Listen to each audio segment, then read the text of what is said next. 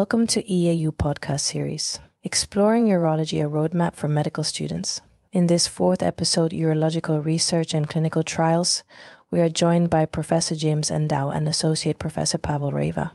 The speakers discuss the critical role of urological research and clinical trials in advancing patient care. They share insights into how research shapes treatments and advice on how students can get involved in this aspect of urology. Whether you're considering urology as a career or are simply curious, join us as we uncover why urology is an essential part of modern healthcare and an exciting career path. Welcome everyone, my name is Paweł Rajwa. I am a urologist from Poland at the Center of Postgraduate Medical Education in Warsaw and currently also Honorary Fellow at the University College London.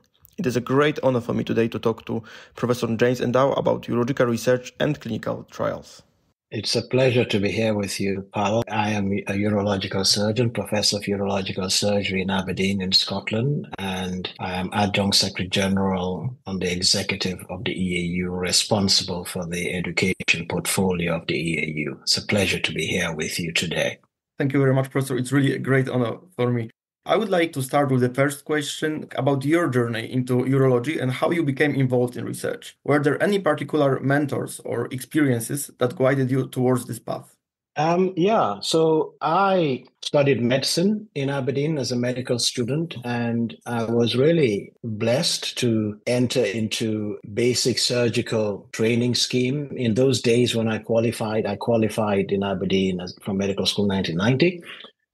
We had to do about 4 years of general surgical rotation. And actually, my first rotation, or at least my first attachment was in urology. And I must say that I didn't know much about urology before I entered it. And I was a baby surgeon, baby doctor, actually, in training. And that was one of my biggest mentors that set me on the path to urology was Dr. John Stein, Mr. John Stein, who really was a fantastic all-round urologist or urological surgeon. In those days, the subspecialization did not exist, and he was just a fantastic surgeon. But, you know, Paweł, he was actually a good human being, very kind, had great love for the young doctors. And I think that really made me fall in love with urology because I fell in love with the whole ecosystem of training, of mentoring. And I had my first publication, a case report, as a young doctor. So I had a very good experience in Aberdeen. And then he helped me get a job in Newcastle. When I finished my surgical training after 4 years in Aberdeen, I went down to Newcastle and I had another couple of amazing mentors there, David Neal and Rob Pickard. Rob Pickard has passed. And in those days, Newcastle was the biggest training center in the UK and was outstanding. And they trained you not only to be a good urologist, all-round urologist surgeon, but they also trained you to be a researcher. Everybody had to do research in Newcastle. And I think that really set me on my pace in terms of being a urologist, but also being a urologist that was comfortable as a surgeon, but also comfortable in clinical research and basic science research. And then I came back up to Aberdeen as a consultant, independent urologist. And there I met, Paweł, 3 amazing people. One was the urologist that was the senior urologist now in Aberdeen, Professor Sam McClinton, now retired. He was the senior resident when I was a baby doctor in urology many years before that. And he was an amazing surgeon, but a good human being, really, really amazingly kind human being. But then on the research side, I met 2 health services researchers, Adrian Grant, professor who's passed away, and Professor Marion Campbell, amazing health services researchers, great in clinical randomized trials, great in evidence synthesis, systematic reviews, meta-analysis. I was introduced to Cochrane when I came back up here by Adrian Grant. So these were my initial roots into urology, not only as a surgeon, but also as a well-trained researcher. Thank you very much for your background and experiences. I believe it's really amazing, especially for us, for young urologists and also students. But Paweł, may I ask you before you go further, what got you into urology? Because you're now a very well-respected young academic urological surgeon. So I'm interested because you come from, a slightly different part of the world from me. So tell us about your journey then. Thank you very much. For me, it was quite similar at the beginning. So I would say I met mentor at the beginning of my career. His name is Professor Paradish. He's currently retired. And also a great team at the urology department. Because at the beginning, I didn't know what to do. I tried a little bit surgery, cardiology, different specialties. And when I joined the department as a student, as a third-year student, they were all super friendly. They were all supportive, helping me during the pathway. However, I would say as the department is great, there are several challenges, I think, in Central and Eastern Europe that make doing research in this region is a little bit more, I would say, tricky and challenging. First of all, I believe that in Eastern Europe, the problem is that we don't really, at the beginning, we don't believe that our research can change practice. This is a big issue that we do research. However, we very rarely publish in good journals like NAME or European Urology as first or second or last authors. And most of our research is validating our people findings on our own material. However, I think it improves. The other thing in our region that I believe may be an issue is environment, which in my case was great. However, you have more persistent in this region. Other people don't do fellowships. They don't do abroad, and they're doing research, especially on higher level, is very difficult. I remember when I went to Vienna for the first time and had some phone calls for a senior consultant. After 1 or 2 months, you saw research, you saw surgeries? Yes, okay, go back. And at the same time, Professor Shariat was really advising me, stay at least 1 year, progress, learn. So this was really helpful. Another issue I think that we have here is that a little bit less connections. I think this is mostly to our history, because as you know, we had socialism and communism and a little slight different history. We have chairman who is 65, despite being super supportive. His connections with other Western countries from Western Europe and USA, they are not so strong. It can be more tricky to go abroad. When I finally, after 3 years of trying, got to Vienna, I really worked hard whole days because this is something I really dreamed of. And finally, if I could advise something to young researchers and students from my region, is to go abroad for 1-2 years. Not that I don't believe in research in my region, because I strongly believe in it, but it's like with everything, with skiing, tennis, or playing football. When you have a strong instructor, your learning curve is much shorter. You progress faster, and you don't only, I would say, use experiences of your mentor at this time in Western countries, but actually use also experiences of his mentor, years of doing research. And then when you learn it, you can go back and really help people. So in your view, I mean, I hear you completely, and I have seen and felt a lot of what you say in my travels. So in your view, the headline is you can do great work in your own country in urology training, but really there's huge benefit in traveling outside of your own country to see how urology and research is done somewhere else, to learn and exchange ideas, take what you've learned in your own country to another department, another country, and bring back new things that you've learned there back home. Yes, exactly. I think that's an important message. This is really important, I think, because previous generations from my region, they couldn't do it. So now I really advise young people, go 1-2 years, spend abroad and come back. See how it works in different parts of the world. And there are scholarships that you can get even from the EAU, of course, to help you achieve those ambitions of traveling to spend time in other centers. So collaboration is and networking are important elements to how you progress in urology and in research, isn't it? Yes, I fully agree. And I would like to ask you the second question. What are some of the biggest challenges you have faced in running your studies? Well, I suppose it depends which type of studies. If you look at, say, traditional randomized trials, and we do quite a lot of those from Aberdeen here at university, we have a very strong trials unit, and maybe about 30% of the portfolio of the trials unit is urology trials. We do a lot of multi-center trials, nationally funded, UK government funded. And one of the biggest challenges for delivering good trials is actually the ability to recruit. Right? Recruitment is the key. If you cannot recruit, you cannot deliver your trials. And not only do you need to recruit, you need also retention. You need to retain participants so that your outcomes are collected. And I think recruitment, of course, the critical thing is firstly, the trial need to address an important clinical question. That's the first thing. It needs to address a gap in the evidence that your colleagues in other centers recognize as an important question. And then you need to have the right setup, the right infrastructure, and the right relationships with your colleagues to encourage them, because you need a lot of goodwill for people to help you recruit. And I think if you can address the challenges of recruitment, which is multifaceted, as I just said, then I think recruitment to trials is fairly straightforward. I think generally, Paul, if the study is important enough, it is always possible to deliver it with quality. I think that is the headline, that firstly, a lot of work needs to go into making sure the question that you're being addressed is an important question, and your own peers, wherever they are across your country or internationally, also believe that this is important, then generally you should be able to address them. I'm much less experienced than you, but I fully agree, and this is something that is definitely true. Another question: what are the current areas and directions of research in urology, and how have they evolved over the years? What do you see as the future trends in urological research?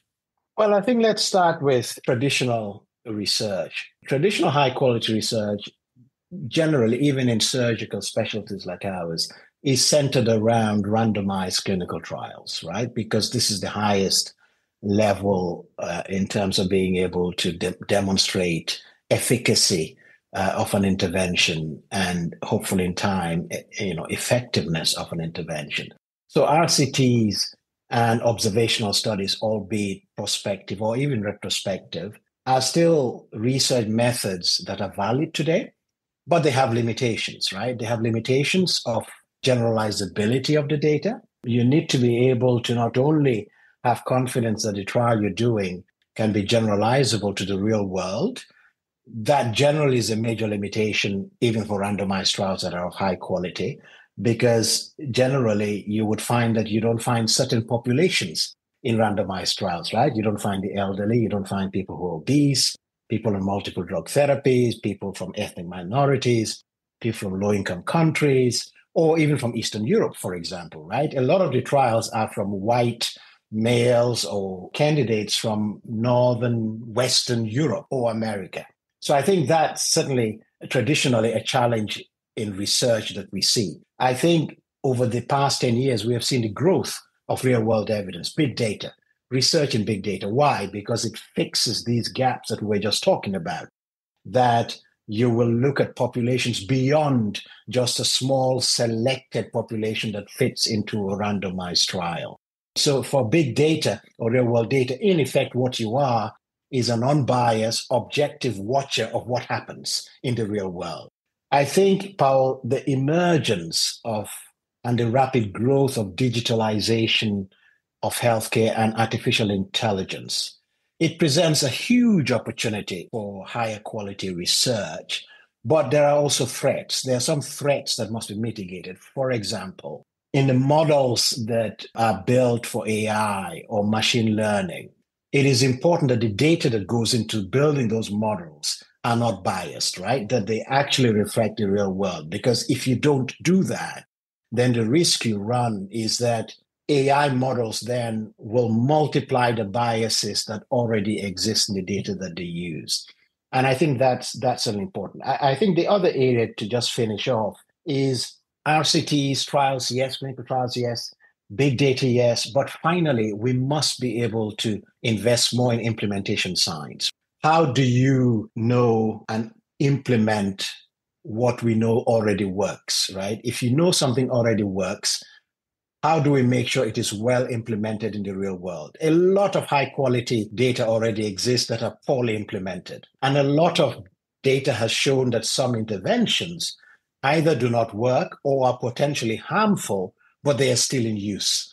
Actually, what implementation science does is ensuring that what we know works, we then implement it effectively and demonstrate knowledge transfer to make sure it is being used, and we monitor outcomes. And when something is harmful, we make sure we take it off the market. So, but how to ensure that research findings, translate effectively into clinical practice? How to make sure to?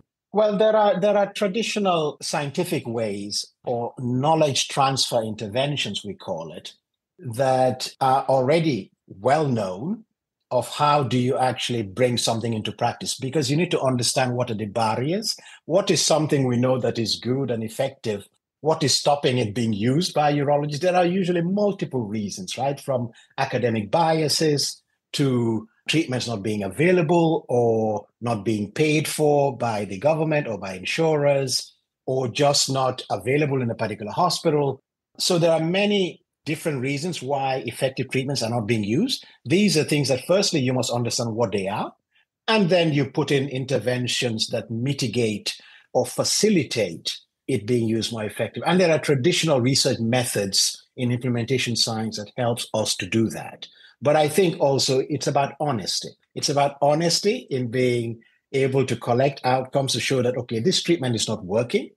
And if it isn't, let's communicate it widely and let's stop using it, right? Let's stop paying for it and let's stop using it. But it's not easy. It's not easy because once surgeons start using a treatment that they love and they know how to use, then stopping them is hard sometimes.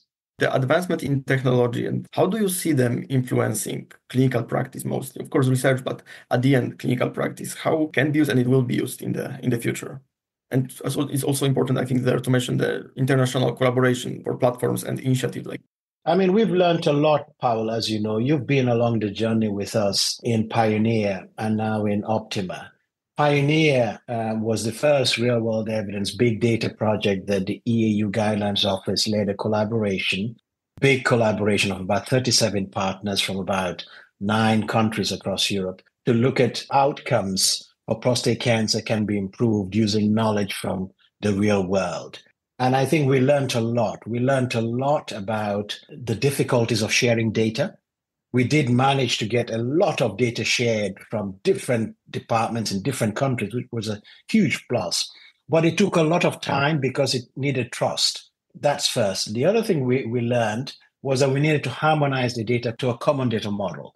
We use OMOP, and to harmonize a common data model is desperately important because a variable in a particular disease like prostate cancer in Poland should be able to mean the same for the same variable from Scotland in Aberdeen when we come to a research collaboration. So harmonizing the data was the next step that we had to get right, and we did that.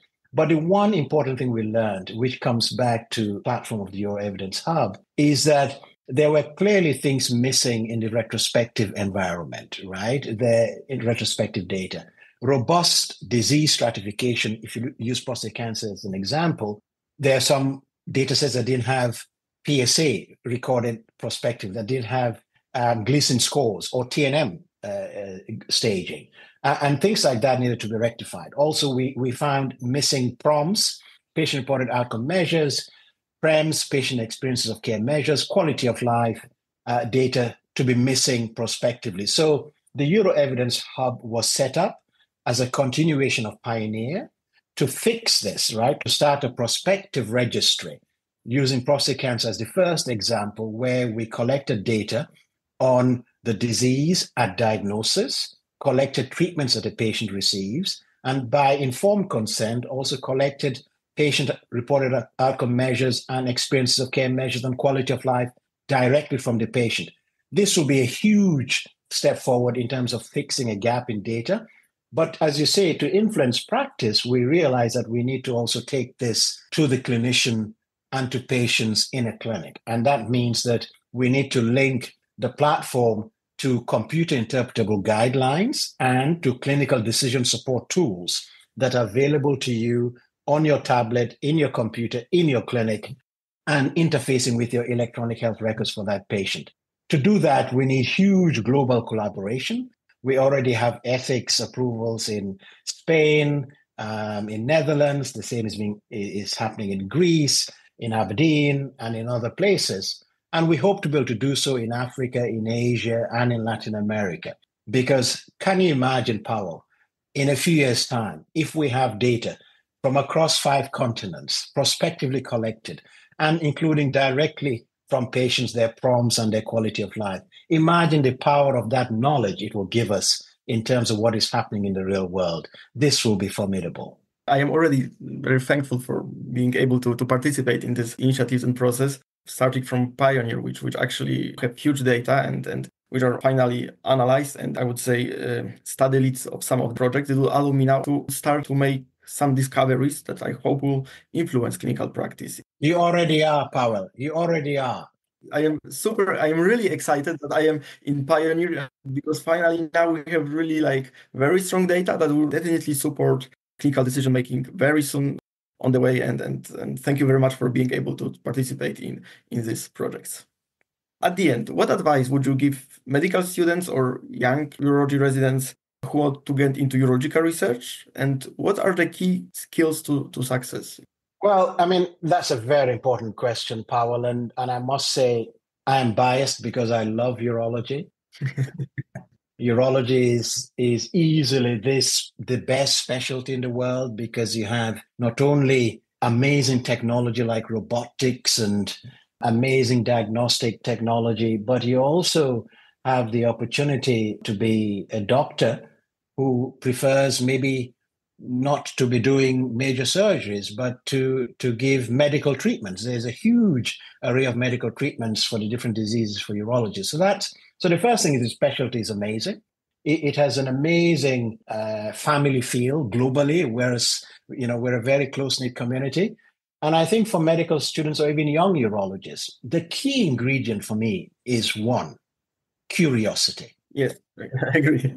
Right. If you're curious, if you have curiosity, and then you link to curiosity commitment to discovery of new knowledge, you add to that being someone who likes to collaborate with other people from across the world. You bring hard work to the table, and you deliver what you promise on time and with quality. You can touch the skies. You can touch the stars, Paweł. You're a great example, by the way, of why somebody should come into urology. No. I am no. I am just young. You're a great. Well, you're young, but you're a great example for the young ones. That if they look at you, look at what you're achieving. Thank you very much for this kind word. But I strongly believe that it's much more. I am at the beginning of my career pathway, and there are a lot of things that I want to. Maybe achieve is a wrong word, but to discover and to change. Correct. Thank you for all your support and for your interview, which I think is very insightful, and especially for young students and researchers in urology. Well, it's been an honor talking to you, Paweł, and an honor to work with you. Keep it up. Thank you very much. It's also an honor for me. Thank you for this insightful episode. We are sure our listeners enjoyed it. To keep up with the latest EAU podcasts and stay informed on urological advancements, be sure to subscribe to our EAU podcast channel on your favorite podcast app. Until next time, keep learning and stay inspired.